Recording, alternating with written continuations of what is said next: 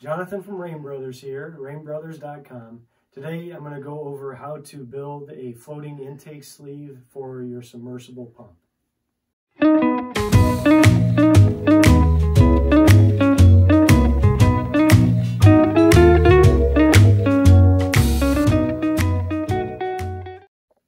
Okay, so to build a submersible floating intake sleeve, which, by the way, we will make available on our website if you don't want to build one yourself. And the website is www.rainbrothers.com.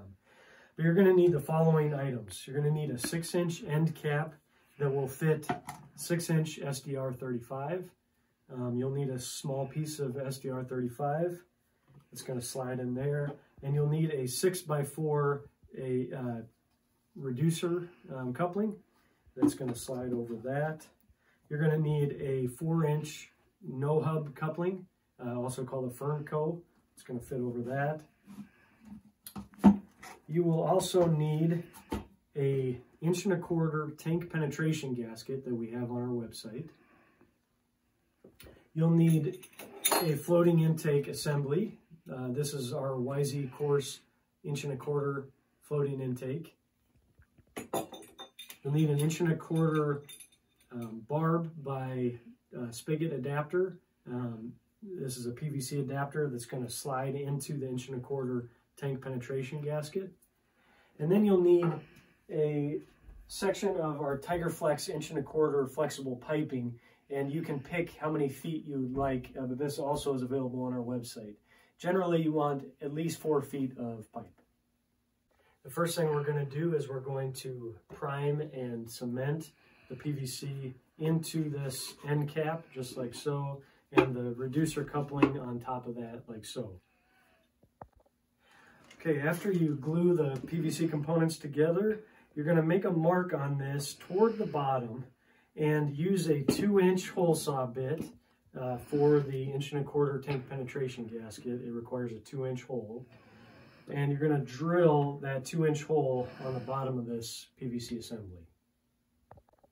Okay, after you drill your 2-inch hole, you'll insert the 1.25-inch tank penetration gasket. The wider side faces out. And then you're going to take your PVC adapter, and it does help to put a little dish soap on it and a little dish soap on the gasket.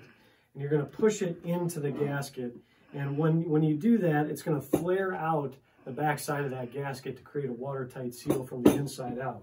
This is the easiest way to adapt from PVC into a barbed fitting for the TigerFlex.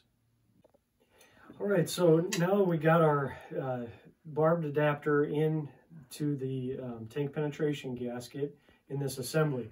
Now, if you order this from us, this is how this portion of it is going to come. You'll add the Fernco fitting to the top, and then your submersible pump, which needs to be either a 3-inch or a 4-inch, or if you buy a pump from us, any of our pumps will work in this. But you're going to take the base off the pump and the intake screen and slide it into this assembly, and then tighten these 2 hose clamps with a 5/16 hex head driver. And this will tighten around the pump. The intake should be inside this pocket here, inside the 6-inch pocket. And then the water will flow into the intake sleeve through this flexible TigerFlex piping, and ultimately will hang from this floating assembly up in top of your cistern. So in order to get this TigerFlex onto both the YZ course intake and the 1.25-inch barb adapter, you're going to need to soften this pipe. Now, the manufacturer of TigerFlex recommends dipping it in boiling water to soften it, and at that point it will be malleable enough to slide over this fitting very easily, and then you'll clamp the piping down over this fitting. This one is fairly easy to get on. A little dish soap on here, even without softening it by boiling it, you can certainly slide it on there. Now this portion of it is a little more difficult, and you will likely want to boil it, or dip it in boiling water rather, or use a torch to lightly heat up this pipe. You don't want to, of course, catch it on fire. You just want to heat it up from the inside to soften it, and add a little dish soap to the barb fittings here. And at that point, it should slide on very easily, and you'll be ready to go.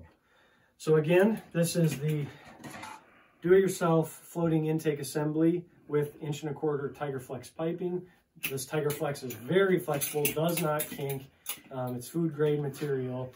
And then using our stainless steel YZ floating intake here.